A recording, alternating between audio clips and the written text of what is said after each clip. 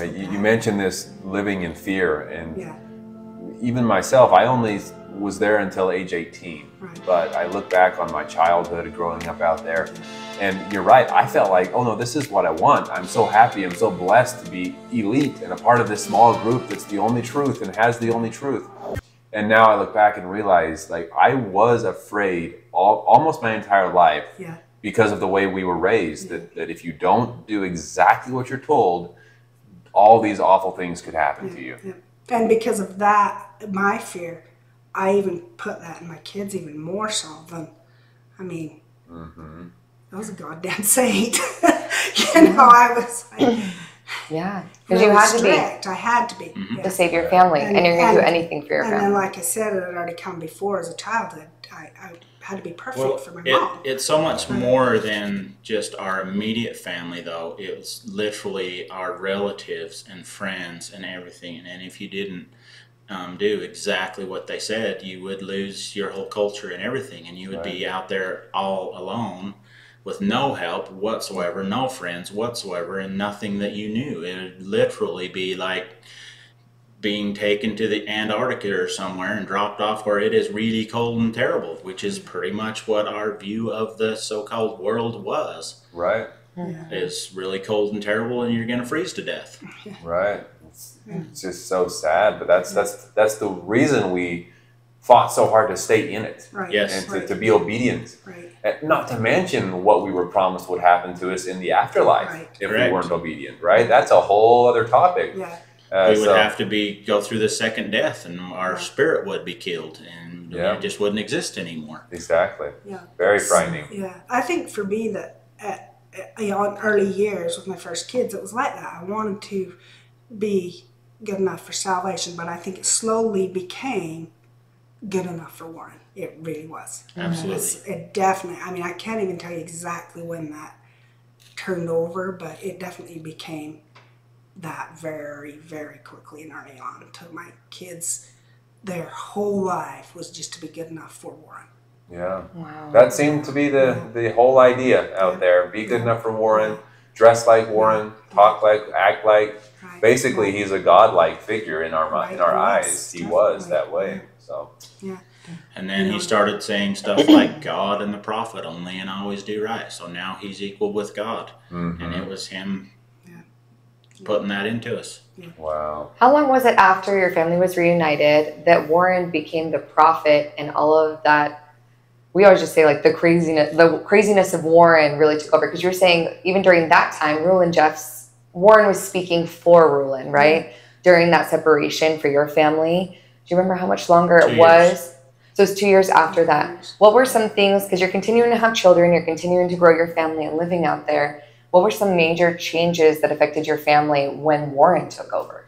So one of the main first things was when he said we are doing a school exodus, and said we're not going to go to public school anymore. We're going to do homeschool, and it's going to be so much better. And look at Alta Academy and how we did this, and our students are just so much smarter, and so we're going to have way smarter, better students by doing it this way.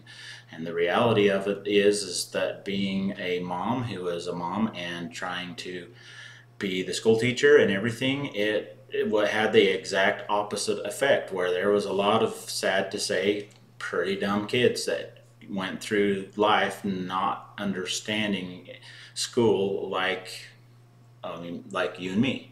So we went to school, we got taught a lot better than a lot of these poor kids. We should point out that you said Alta Academy. That was the school that Warren Jeffs was the principal of. Is that correct? Yes. So just to point out, he was bragging up his own school, basically. Right. Correct. Yes. Right. And came out and promised that the whole community would have their children, train or being able to be schooled in top schools.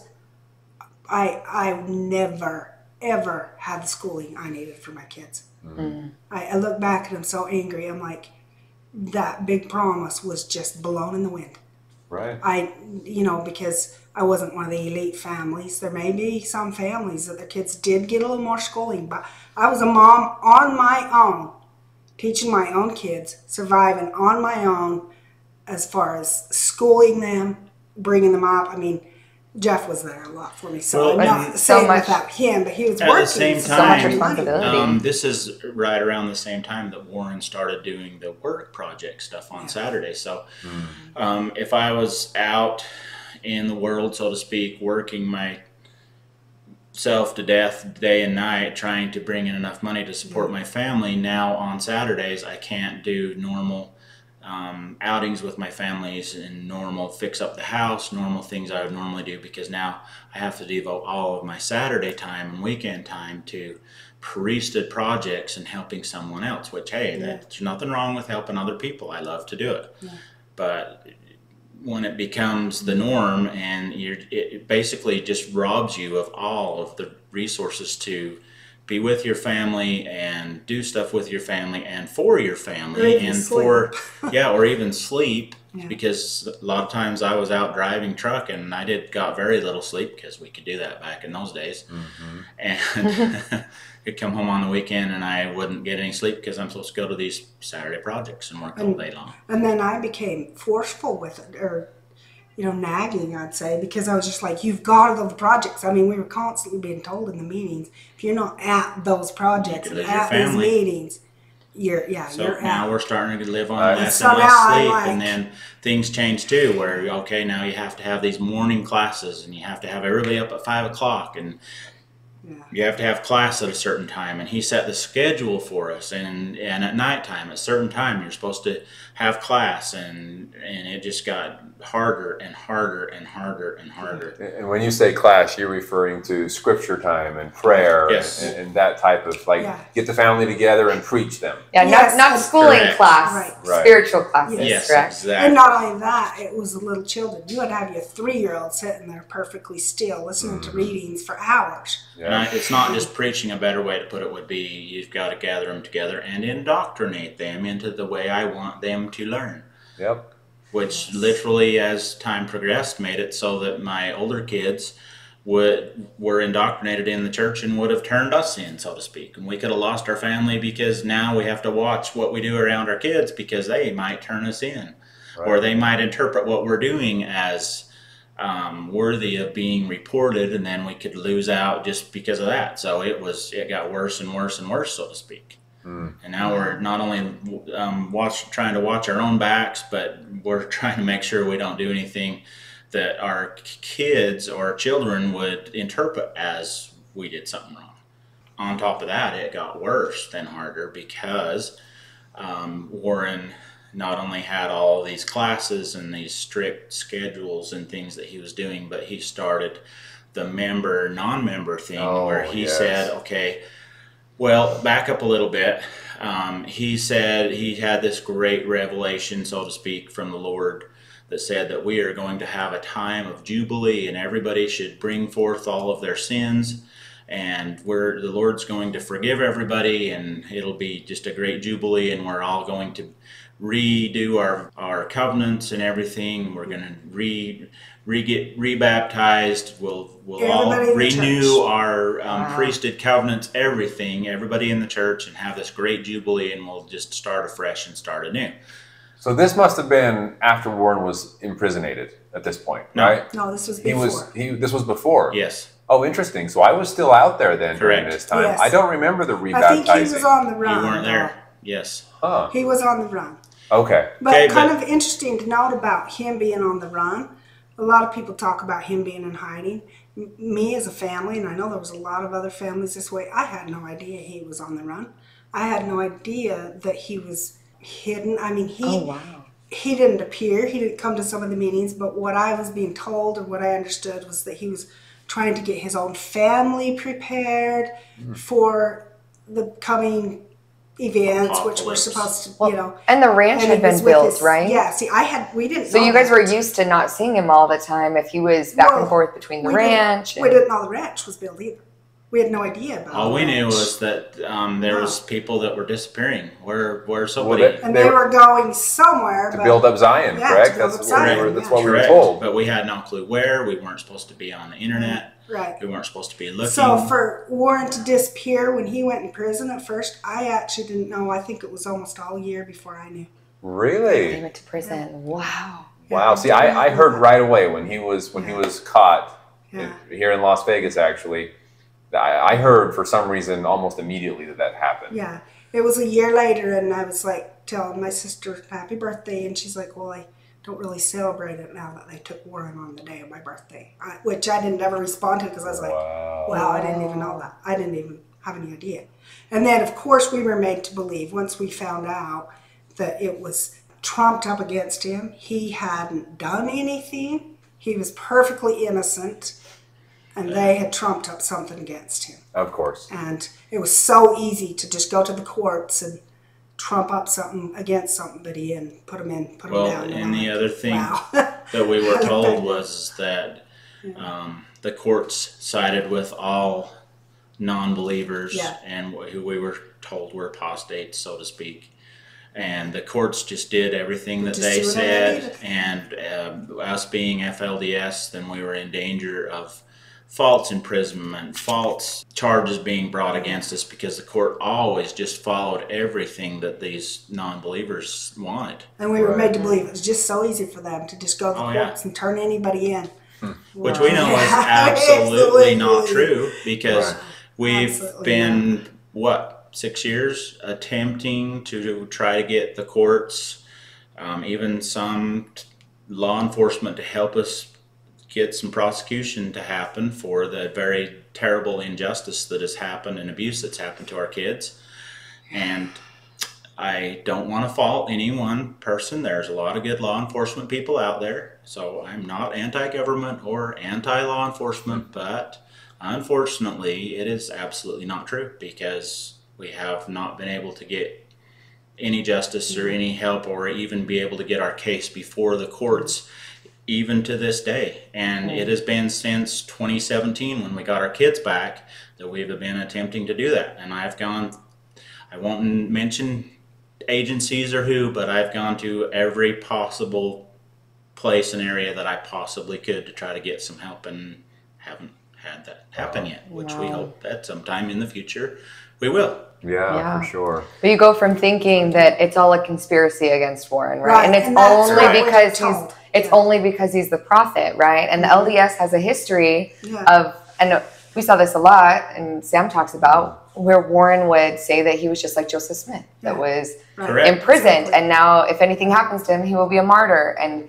going back to a lot of the LDS church history, before the breakoff happened, they were persecuted and the law hated them, and it just continues to confirm why you guys are right and you're righteous and you're doing God's will, because God's people are supposed to be peculiar and they're supposed to stand out against the world, and they're supposed to be persecuted. And it's not supposed to be easy. It's not supposed to be easy. It's supposed to be hard, exactly. You have to prove yourself. And so these are all self-fulfilling prophecies. Major faith builders. We are on the right path, because all this terrible stuff is happening to our prophet and to everybody, and and how terrible is it that these non-believer people can go and do all this terrible stuff to us. It just proves that we're right, because we are different than the whole rest of the world, so therefore we're right, and we have the one true God. And those poor souls out there, they just don't have anybody, but heck with them, because we're just the one true guys, and they we don't convert people anymore, so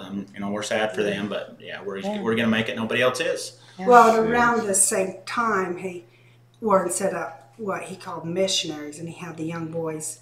I mean, they could be anywhere from 12 years old to 16-year-olds come and preach to the families, and basically that is what it is. That I remember that being one of their main testimonies, is that Warren must be the prophet. He is, because look at the whole world. So they had missionaries, but it was only to people who are already members? No, it was. Or did they proselyte as well? At first, it was everybody. So there was so many different changes at different times. But at first, missionaries came to everybody. But they were strictly told exactly what to say. They would go and meet. They were told what they could say. I mean, I went there. Maybe Sam had a little more experience with that. I never progressed beyond the office of deacon in the priesthood. Okay. So I was never a missionary, because you had to be a teacher at least. Yeah. But I do remember them coming to my house.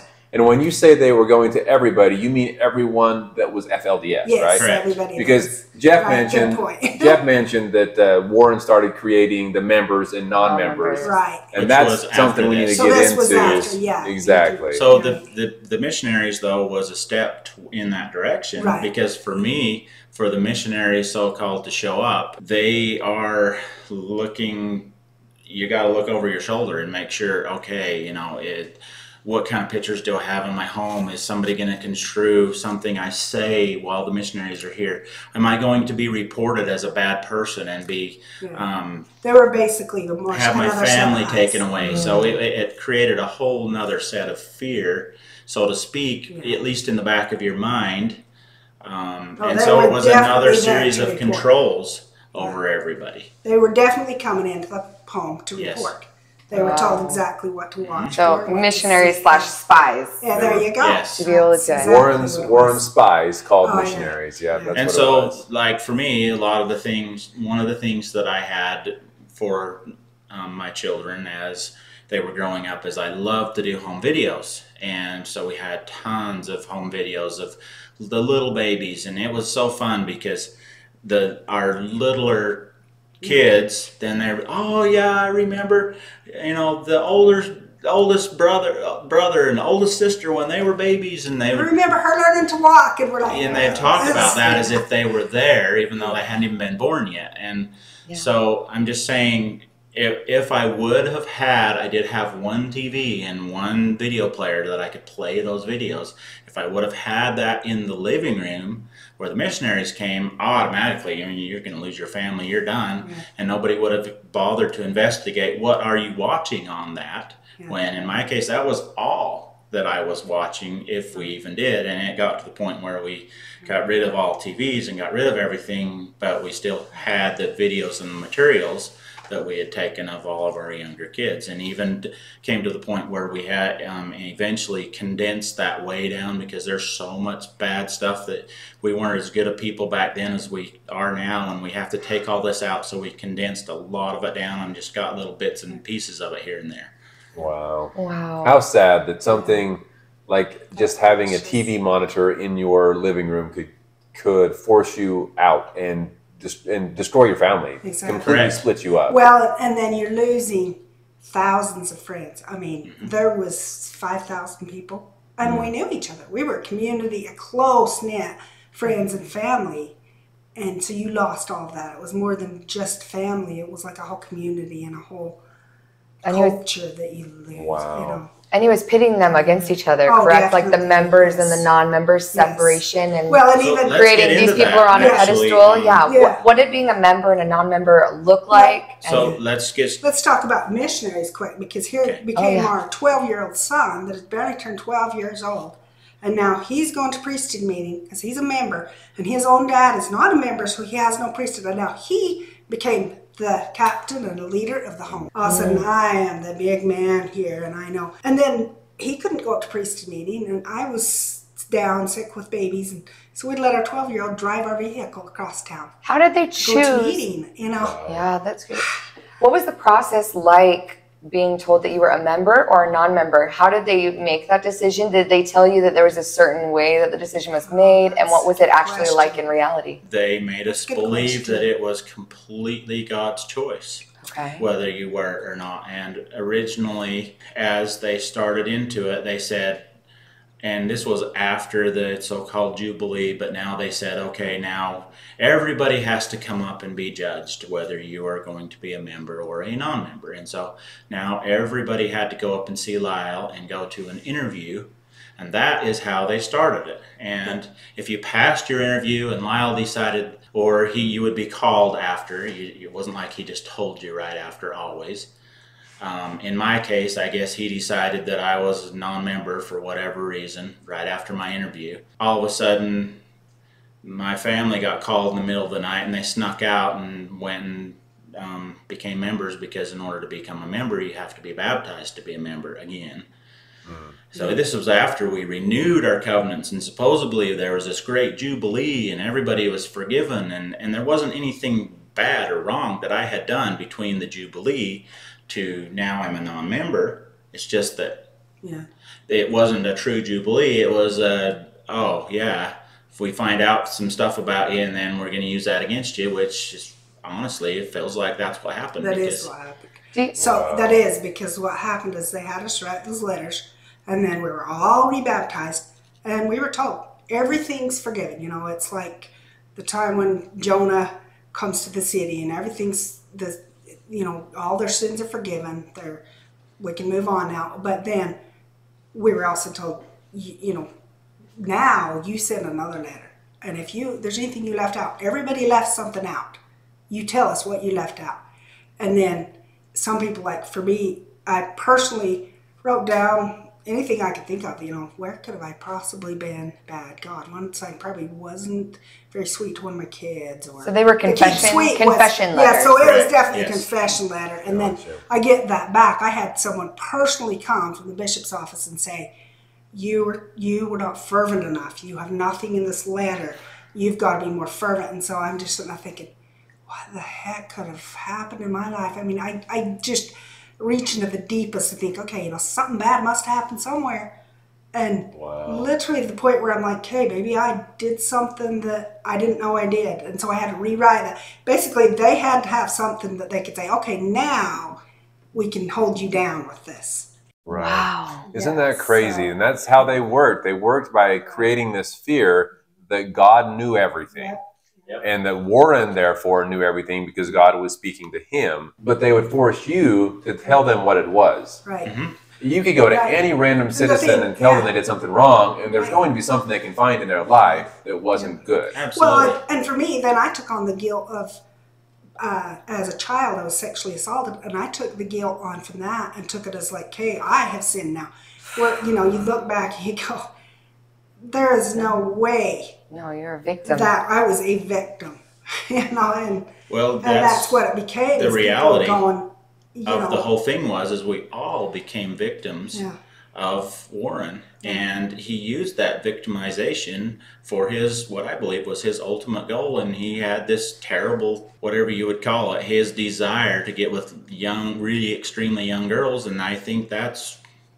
You get rid of the fathers, you get rid of the dads, you separate the families, and now you can do whatever you want with the kids. Yeah. And all of the kids started being trafficked because member, non-member, and families getting ripped apart. And there is nobody that is going to love kids like their parents. Yeah. No doubt there's bad parents out there that don't care about their kids, but we cared about our kids. At least I did. Yeah. So I know I did. Yeah, not to jump ahead there, but then immediately they put me as a member and him as a non-member, and a few of the kids were non-members at the time at first. So there was so many different changes. It's hard to remember them all. But there was somebody sent over from the bishop's office specifically to talk to me and Jeff. And later I found out there's a few other families, but not a lot. I thought everybody was being told this, but we got strict rules. You cannot even speak to each other, not even in the home, without another person there. Because you cannot, your spouse. No. You cannot touch each other. You cannot, I guess that means we're going to commit fornication or something if we're in the same room and we don't have somebody there watch us. I don't remember all of the rules that he laid down, but I remember kind of after sitting there just rigidly, oh shoot, there's, space, making sure there was space between me and him. So sadly, our youngest, because hopefully he wasn't old enough to understand everything we were talking about, he became what we called the PT, parent tender. Yeah. Oh, wow. Oh, my word. I mean, because how do you raise kids without, discussing their behaviors and stuff, not right in front of them? It was so difficult. It put us both in the most difficult situation, because what I was starting to say is we were sitting there, and the guy, he's sitting there giving us all these rules, and I'm sitting here, okay, there's 6 inches between me and Jeff, and I'm slowly sliding over like, hell, I might touch him. We literally got told as far as to brush against his shoulder would condemn us in a communication. And so I became very fearful, not because I didn't want to brush his shoulders against Jeff or communicate with him, because I knew already what it was like to lose my family. I already knew. And I already watched families get taken and married to somebody else every day. And so nobody told me that, but there's that fear.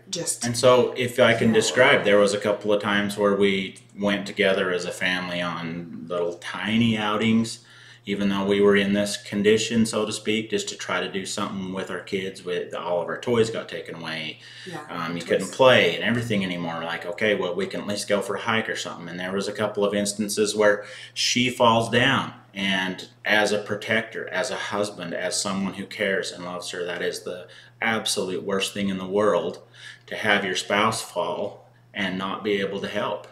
That was hard, extremely hard. Like, scream for one of the kids, help your mother, quick, you know, and that was extremely difficult for me to go through. I don't even know where to begin to even try to understand that. Thankfully, I mean, not thankfully. I was going to say thankfully I wasn't even there, but now, I mean, thankfully, I'm glad you weren't there. Yeah, yes, but I have a lot of family that still are, and it's one of those things that's very difficult. I'm thankful that I have the life I have now, but I'm also extremely fearful for the life of my loved ones that are still a part of it, and that were definitely a part of it during this time that you speak of, and probably we're dealing with the same type of situation. So as time went on, I'll try to wrap this up because we don't have a lot of time to tell everything. There's so much to tell. We could literally talk for days. So as time went on, things progressed so that there were people getting sent away right and left. We had the first actual lady get sent away, and things like that happen. And so we had member, non-member going on, and in our case, as time progressed, they said, okay, at first, the members can only eat member food, the non-members can only eat non-member food. So we're in the household, and now you have to create 2 different meals. Yes. On top of the load you already have. Can you give examples? Schooling your kids. Yeah, can you give examples of like what a member meal would include and what a non-member meal would include? So basically it means that member food is food that you get from the member storehouse. Non-member food is the food you get from the non-member storehouse. And this is where the food stamp fraud came in, because you were supposed to take your food stamps, so to speak, and go down and buy food and donate it to whichever storehouse you belong to, whether member or non-member. I didn't realize there were 2 different storehouses. Yes. Wow. There were 2 different meetings. There was non-member meetings, which at first basically Lyle would come in and, all right, you dadgum sinners, you need to repent and be more fervent and do better. And I know you're all just terrible fornicators and bad adulterous people. And he was telling us this in meeting. And I'm like, okay, well, I guess we are. I don't know where that's coming from, but okay, I guess I better think deep into my life and make sure I'm not thinking that way and doing that way. And right, and I had a bit of a shock because I had my daughter as a non-member, and so I would have to go to the meetings with her because I'd need to take her. I think she was like 10, and they were telling us what the non-members were, and like she was an evil person. Now, I mean, they were rough to the non-members. Talking in that meeting, I was like, some of these words they're telling my daughter she was, I didn't particularly think about your point of view, but I was thinking of her, was like, she probably don't even know what fornication is. She don't even know what terrible things she's done, and she just comes home all confused. Why am I the only kid singled out? And I just had such a shock in that meeting, like you're saying that to children. And there was such a difference in Lyle, the way he spoke in the member meeting. He was just so kind and loving and I would say almost charismatic. And then you go to the member meeting and I'm like, holy cow, the non-member, excuse me. He was just ripped down. And I don't know, I think I've only went like twice to those, but. And what kind of like what kind of emotional abuse to tell children that they're not worthy? Like children, innocent children, to say you're not worthy it's such a mental game, mental control, and trying to make people feel guilty of stuff. I literally even remember telling her, you know what, I'm probably going to have to give you away. I will choose this sister to give you to. and her just scared as hell. So let me At tell 10? She's gonna have Let me tell where this is Yeah, coming from, and- because we were told that because of the member, non-member, because of the different food situation, that there would come a time of a complete separation where all members would live together, all non-members would live together, which ultimately is what happened. And that's thankfully, the by member. the time it did, then our other children who were non-members had become members, and so I was the only non-member. Yeah. And so everybody moved on as members and went and lived somewhere else, and I got moved into a men's house of repentance is what it became. And I lived there for a time, and it was an absolute hellhole, to be exact. It was just horrible. Where we were told that the member mothers who were coming to take care of their member children, or member boys in our case, because this was a men's house of repentance, that if we were still supposed to have class and follow the schedule, but the member mothers had more priesthood authority than us so-called men, because we were just non-members and no good. And so they could decide who got to say prayer and all of this stuff, and that if a member mother spoke, we were supposed to do what they said, and all of this kind of stuff. Literally added to what we were already feeling because of going to the non-member meetings that she described of being so beat down. Now we're beat down way even worse. Yeah, and that's what I was going to say. As a member, now we're being told, look, these guys are non-members. You cannot associate with them. And then having, I don't remember any direct exact quotes what we're being told, but we knew the evil, the murderers, or the people that were the worst of worst were non-members. Because if you were a non-member, I mean, that was worse than if you'd have never been in the church now. Now worse than if you had never had the opportunity to be born into the church, if that makes sense. It was all mind playing. It's definitely ridiculous. But here, I was going to say, not only does it cause such dramatic pressure on the children, but him as the father in the home, he became nothing. I mean, he was treated like dirt. I mean, like, even the kids were kind of like, we don't even dare respect him because we're going to be judged. Everybody just was kind of assuming they had done something pretty bad, you know, especially when they're being told, you know, you had been, something very evil's happened. And I mean, I just assumed everybody had murdered somewhere, you know. Isn't that crazy? It almost got ridiculous. The assumption was like some kind of murder. Like Right. But that was, he or some terrible sin. He often pointed to that, like literally said it. We would hear it through Lyle, of course. And Lyle, so we should point out, Lyle is Warren's brother, Lyle Jess, and he was the bishop at the time. Right. And then even to kind of back up a little bit on that, for a bit, Lyle was taken out and sent away himself. And what we seen when he came back was he was very, very hard, harsh. Now he had threats to him to stand up and do exactly what Warren wanted to. Wow. So it became... So even the second in command of the church basically still lived in fear of whatever Warren was going to be. And I seen him... And all of this, Warren's behind bars when this is all going on, by the way. Which is just incredible from an outside perspective. It's incredible that a man behind bars, for the things that he was there for, you know, rape of minors. I mean, these horrible things that he's back there, and to be able to maintain control, like you said, he did a lot of groundwork. Yes, he did. A lot of groundwork to be able to have that kind of loyalty, even with the situation that he was in. He spent a good solid 12 years mind control. That's an evil mastermind type of thing. Like that's evil mastermind. So we spent a whole entire year this way of them being members, living somewhere else. We could not have any contact. And I was a non-member, and I couldn't talk to my family. I would see him in town. Didn't know if I even dared wave to him because that might be a sin. My own babies, that's what I was saying. My own babies would, my 2- and 3-year-olds would be in trouble for waving. Oh my goodness. We ran into him at the park one day, and we were in so bad of trouble for that because they seen their dad.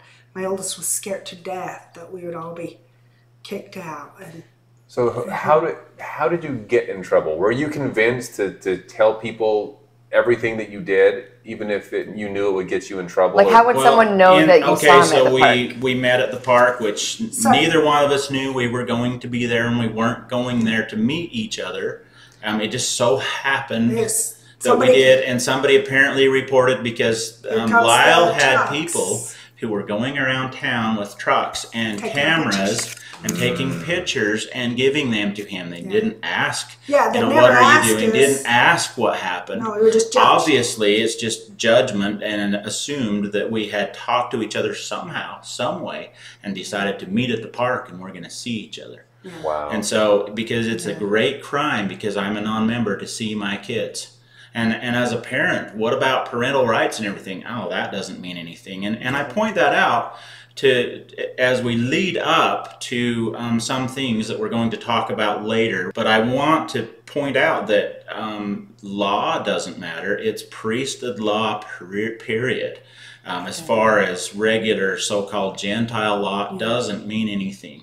Police doesn't mean anything because we are living the laws of God, which are so much higher and above the law and above everything else. And so it's what Warren says that matters the absolute most, and everybody has to comply with that. Right. And having that kind of control over us gave them all control and power over the kids. The kids at that point, called children, of course, but they became their commodities, their property. But, this is before we were moved out or kicked out of the community. We had no say about our kids anymore. We felt threatened. Jeff felt threatened, especially as a non-member, what his kids might talk about, because then he could lose his family. I mean, now your own children become your threat. Your own family, your own neighbors, everybody was a threat to each other. And you're the one who raised them to do that too. That must have been an interesting thing as a parent, to be like, they're only going to turn me in because they're doing what I've taught them to do, almost like what the church has taught them to do and what I raised them up. And I just want to point out too, at this point, there isn't anyone who is going to go through this unless there is some kind of golden carrot that is being held in front of you. Right. So as a non-member, that was my golden carrot. If it was a cut and dried, you're just no good, you're a non-member, you're never going to get anywhere, there's no way in the world I would have stuck it out, because what can I do? They've cut everything off, and they're obviously going to reassign my family and blah, blah, blah.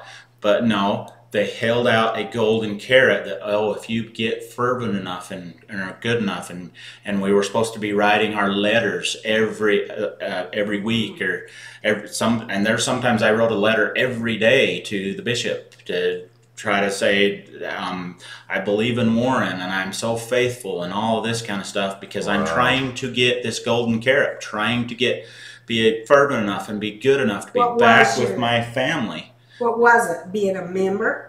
Yeah, my golden carrot was to, if I'm a member, at least I can associate with my family. Whether then he could I don't care about marital relations, because nobody's having those at this point. I don't care about that at all. But what I care about is to become a member so I can at least associate with my kids, at least talk to my wife. I mean, that's a pretty good golden carrot, because there's so many things taken away from us. The amount of power and control that they had over the people, that Warren specifically had over the people, is just crazy, because obviously you're a great dad and husband, and you would want nothing more than to be with your family. Exactly. But because of the control, the mind control, you were willing to give it all up for the hope that you could get back eventually. Right. Mm-hmm. Instead of just saying no.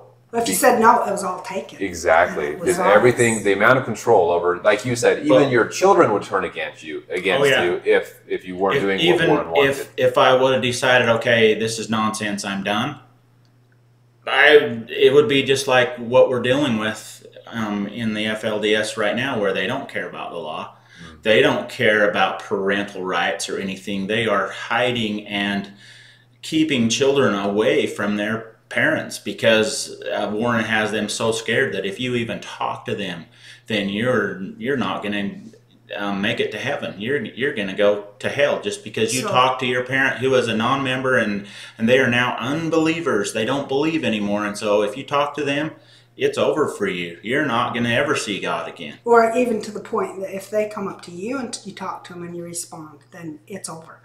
Like if I was to go up to some of my And so family, you literally lose everything by not complying. And that's part of the, like I say, the golden carrot. Yeah. Right. So Jeff, at that point, you're a non-member. Were you able to earn the member status? no. That was the golden carrot or the lie that was put before me, but I don't believe that It was ever I don't intended know, it was to be never in ever the member. plan. going to be a It never was in possibility. the plan. I don't think, Yeah. yeah. I mean, I kind of have to go back a little bit. Because honestly, Okay. for me, let me just Go say ahead. this real quick. Honestly, for me, when I became a non-member, I thought, okay, I have been through this before. I survived 63 days. I know the formula. I know what to do. I will be extremely fervent and do everything that's asked of me, and I will be a member in short order. Not a big deal. And so I did that. Right. Did it work this time? Absolutely not. I remember you saying, like, even after we had lost the kids and everything, and to a point that you were like, I will spend a lifetime if it takes to Yep. get these back. And I felt the same way. I don't care what it takes. I will be in this condition for the rest of my life to get to have my kids Wow. Yep. or my husband, you know. Not only, once again, not only in this life, but even if you, like you said, even if you had to endure this entire Yeah. life that way, Right. to have the hope of being with him in the afterlife as Right. well Right. is a big thing that was And pushed on. I us. And that's the kind of control. Right, exactly. Yeah. And I think it was even kind of lost in the formula. At least for me, it was. I didn't even hardly think about the afterlife. Oh, really? Because it was so, Yeah. I wanted to be so good Same. here Survival. and now, or you will die now. Yeah. I mean, it got pretty strict. But I was going to back up a little bit because as a member, it wasn't easy either. Because when we were called in to be a member, they just called us up and you're coming to a meeting. And they brought you in and baptized you and then took us in a room and told us what we had just, been baptized for and what we had just, These are the covenants you just covenants made. we You had since you got just made baptized. with Without God. consent. You just You know, consented to And all I this. remember one of my sisters, a little more open-minded about it, saying to me, she's like, they didn't even ask me. And I just sat there kind of shocked, looked at her. My first thought was, oh my God, don't even talk about that or say that or you'll be sent, Right. kicked out. But then as I thought about it through the years, allowed myself to think about that a little bit, I was like, you know what? None of us were ever asked. And then suddenly we had all of these rules that were so strict. I mean, I was immediately commanded to go home with me and my children that had been baptized, and we could tell Jeff nothing about it. And there was these certain foods we could not eat.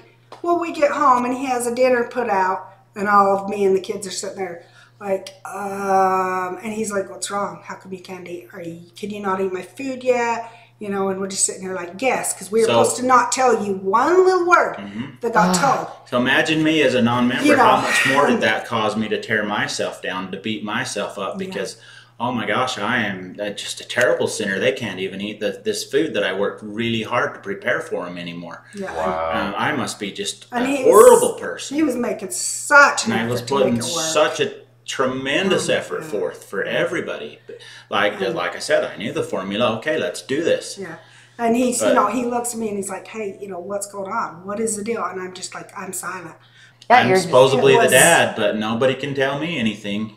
Yeah. Have you ever played the silent treatment? It's not fun. Yeah, it was. And that went on for a couple of years. We're kind of stepped back a little bit, I guess. And Okay, then we so were separated. step back forward, separated for a year. Then Yeah. they called a special meeting and said, well, this isn't working too good, so we're going to put all the families together. Everybody's non-members Back now, together. and we're going to do interviews again, and we're just going to start this all over again. And So so, go move back with your families. yeah. This is what we were told. Go move back. And Go- we'll go get you together with your houses and families everything move so you back. can live together and everything great. Make a So, call to let the crew know that you need to move back together yeah.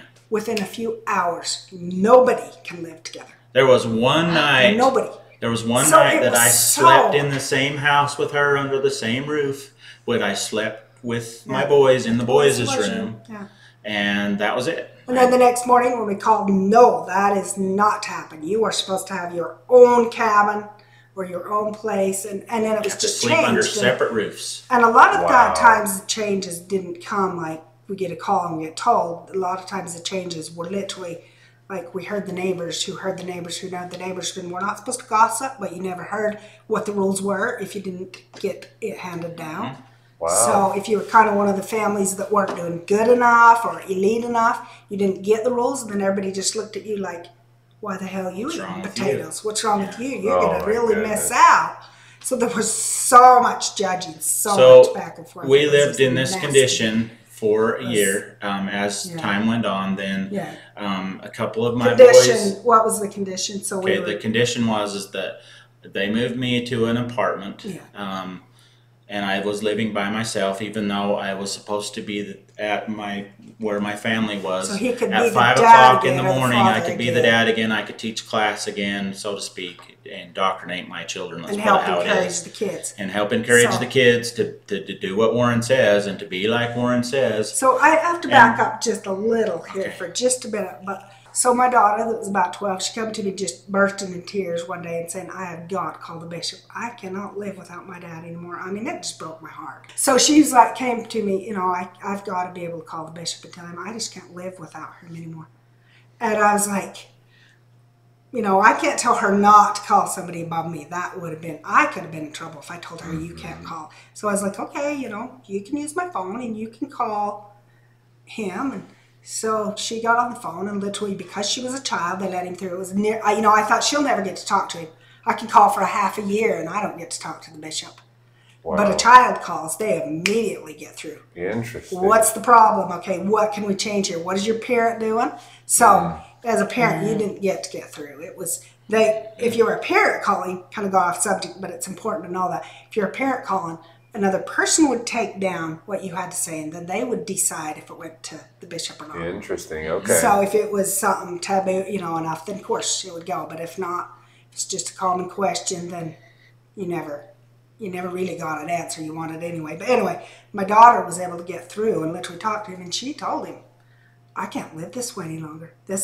She was crying her eyes out on the phone, and I don't know if it kind of touched Lyle at that point, but he told her, I want you to go and write down exactly what you told me in a letter to Uncle Warren.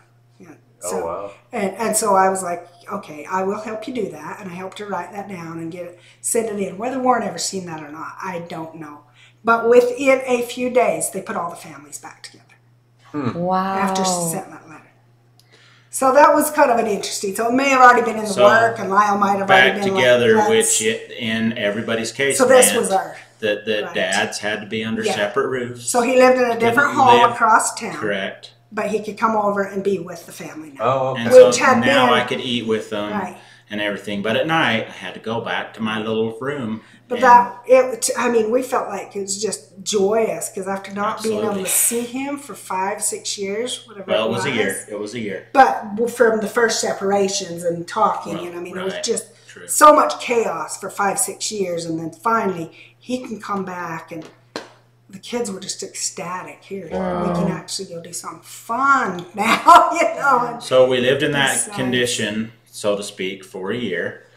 As time rolled on, 2 of my boys ended up becoming non-members-ish more. Everybody was non-members, but they ended up being moved with me into my little apartment. oh, yeah, actually, you're kind of getting mixed up a little bit because before you came and moved back, they became non-members and Oh, got to that's go right, live in the that's apartment right. with you. And then when we got back together, then we got the call.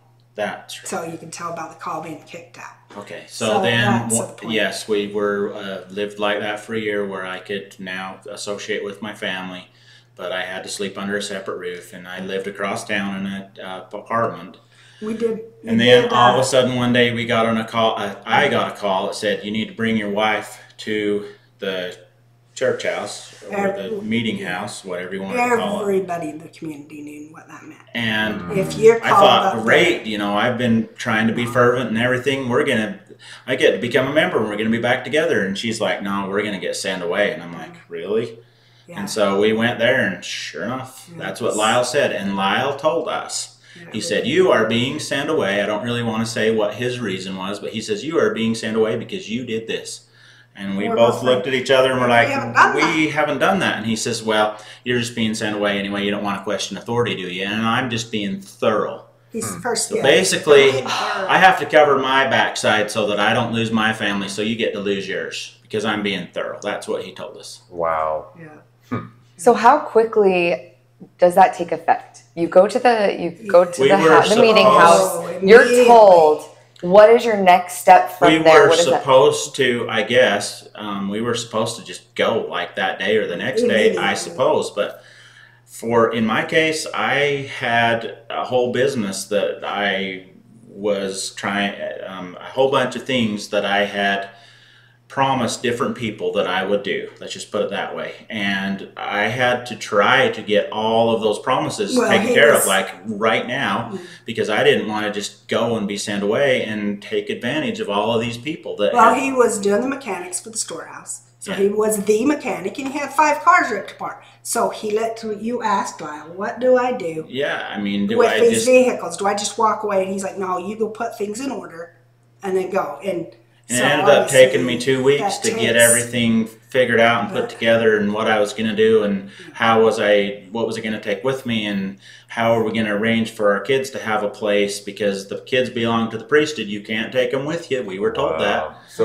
And during these 2 weeks, were you allowed to communicate with your children? Yes. We were, and we were told that there would be no communication afterwards, and we were also told by Lyle, it's only going to be a couple of months. So to answer that question, communicating with them, we were, and we thought it was fine to just, somewhat be the normal parent until we went, but finding out later on, when we hear the backstory from our kids, they were getting a lot of trouble from the caretaker, a lot of pressure from the other moms that were supposed to take them, because we were still talking to them. One of my daughters, I told her, hey, you can come over and stay in the house with me, because we had to immediately move the kids out that day, the minute we found out. The kids had to move out and move into another home. I think it may have taken a couple days. But did you have any input into what home they were going to be put into, or were they assigned? As far as what home, no. As far as who they were to be under, yes. And so we thought that we made a good choice at the time, and come to find out we couldn't have picked a worse devil, to be honest. And we didn't know that because they're so much like Warren that they could just be so sweet up front, and they're just so saintly and sweet. But behind the scenes, they are the absolute worst people in the world. Wow. Honestly, if we would have put our kids in the middle of LA, in the worst neighborhood you could find, they probably would have been better off than where they were, to be honest. Yeah. So your kids get moved, they get put into a different home. You guys are taking those 2 weeks. Was it common for the husband and wife to be sent away together? Kicked out at the same time, yes. But we weren't sent together. They were like, you go and live in separate homes. And I was so specific because I wanted to do everything right. Can he move me out? And we were never told that we can communicate. In fact, I think I did. I brought it up. I asked Lyle, can I still talk to him? I mean, what do I do if my car breaks down? Am I going to be able to communicate with him? And he's like, oh, yeah, that's no problem. And he said, you go take care of her. Make sure she's taken care of. Yeah, exactly. But we were to live separate, which we did. But then, of course, once we're out there, people that had been sent away also judged us because we were still talking. So it was just, there was so much people's opinions of how things should be. One of the things that we thought was so ironic and kind of hilarious, which we laughed at, we were trying to find a place that we could rent for her. Right. And so we went, so to speak, as a couple to go and talk to this lady that was renting this place. And we were laughing after the fact because she told us, wow, you are the most stable couple that I have ever seen. And I'm like, you have no idea. Woman. You have no idea. Our whole damn world has been ripped apart. Yeah. We literally drove up to her house with me in the back seat because I wasn't allowed to sit in the front seat by him. We might fornicate in the front seat. I mean, terrible things can happen, I guess. I don't know. That was one of the rules. You could sit in the passenger seat or, And so, that just blew me away. I'm like, we seem stable. We have lost everything in this world. We're homeless. We have no money. We have, our kids are thousands of miles away. We have no idea where they are, who they're with, and we're stable. And we can't talk to them, no contact. But we had learned, took years and years and years, trained under Warren now to just have that perfect keep sweet smile. I was going to say, keep sweet and obey. And just look like everything is have the hope. Keep the hope that you're only going to be there for a couple months. The golden carrot in front of us so that we'll keep going. And the honest truth was they wanted us to be sending the money in.